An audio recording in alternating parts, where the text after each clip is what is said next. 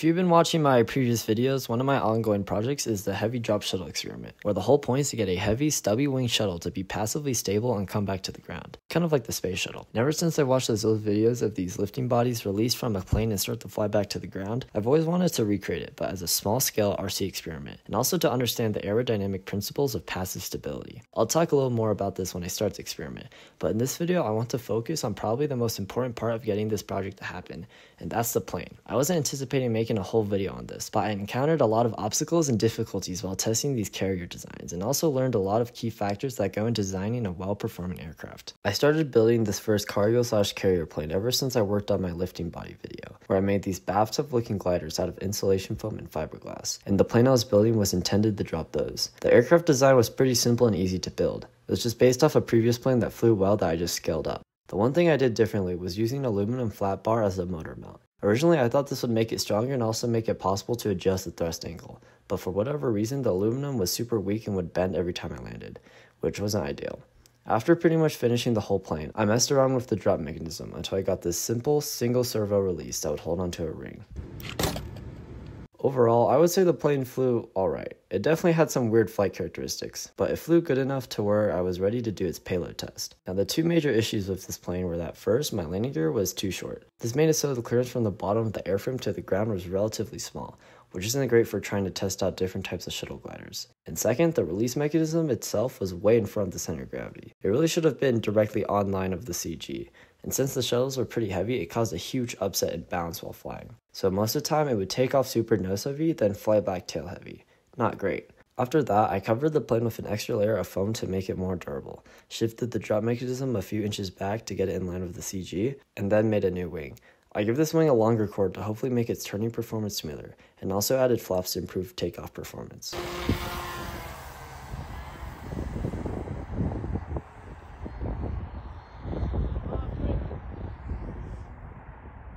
But even with these modifications, it seemed to fly much worse than before. It was just a huge pain to fly, and it always felt like I wanted to fall back down to the ground. Now, I think the two major issues were first the CG. It was most likely too far back, even though it was about where I thought it should have been. But secondly, and probably more important, was the size of my horizontal stabilizer. I'm pretty sure what was happening is that my horizontal stabilizer was not providing enough pitch stability. And knowing the fact my wing was bigger, the size of the tail should have also been bigger. This was most likely why the tail would continue to drop even with a reasonable CG. After some miserable flights, I moved my runcam all the way to the front with some other weights to get the CG to be further forward. But this ended up being a terrible idea because the plane still flew atrociously, and when it crashed, the stiff nylon propellers strike the camera, shattering the screen. You can also see just how unstable the flight was, even with a few weights in the front, which most likely means the small tail was the culprit. So I just realized this, but apparently that crash actually bent this X section, which usually never happens. This is some serious stuff. I think it bent this one too a little bit. Yeah, I think it did. After that, I made this new airframe with a super thick fuselage to make it more durable and a much larger horizontal stabilizer. Now, compared to before, it was flying a lot better and more gracefully, but there still was the issue of the tail dropping and the difficulty in turns. I was also very disappointed in how much a tiny breeze would affect it.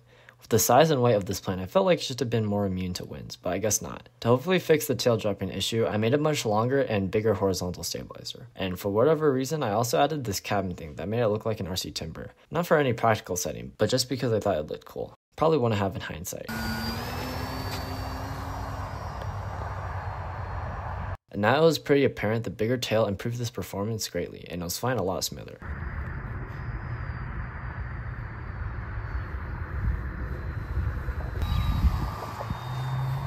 But after flying some more, it was becoming more apparent that it was struggling to climb, which isn't ideal, knowing that I want to drop my shuttles from pretty high up. To fix this, I got a 3536 motor on a 4S to get more power.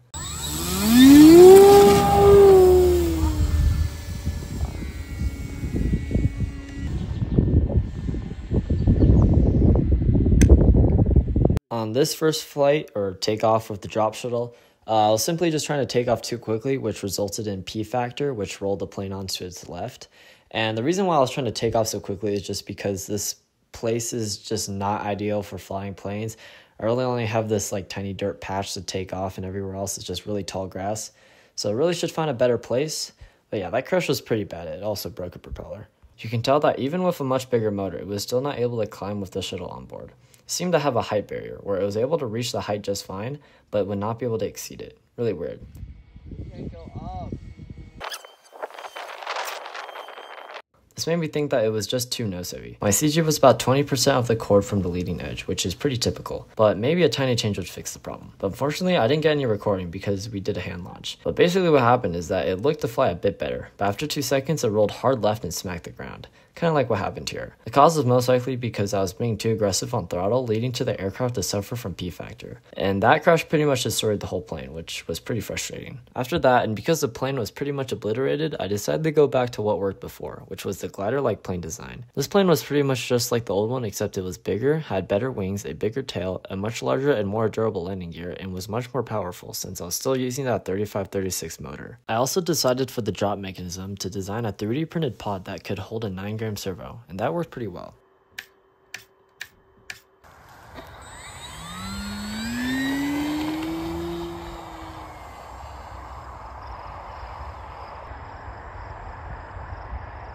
After all that time, it was awesome to see that this plane could fly beautifully.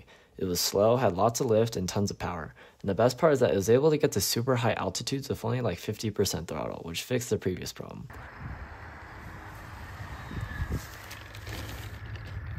The only issues I found with the high aspect ratio wing designs is that tighter turns can get a bit more tricky and wonky, and stalling can be more consequential because high aspect ratio wings, although more efficient, do not perform great at high angles of attack, which ultimately leads to gnarly wingtip drops. So I might add flaps or slats in the future. And if you're wondering how it performs with a shuttle on board, here it is.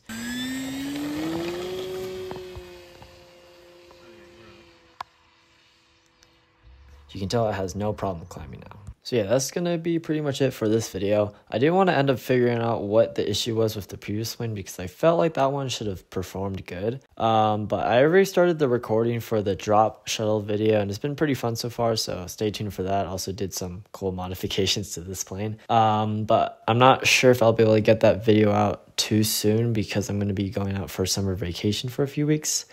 So yeah, kind of on a time crunch to get that video done, but I'm going to leave you with some more videos of the plane flying, and yeah, that's pretty much it for this video. So yeah, bye.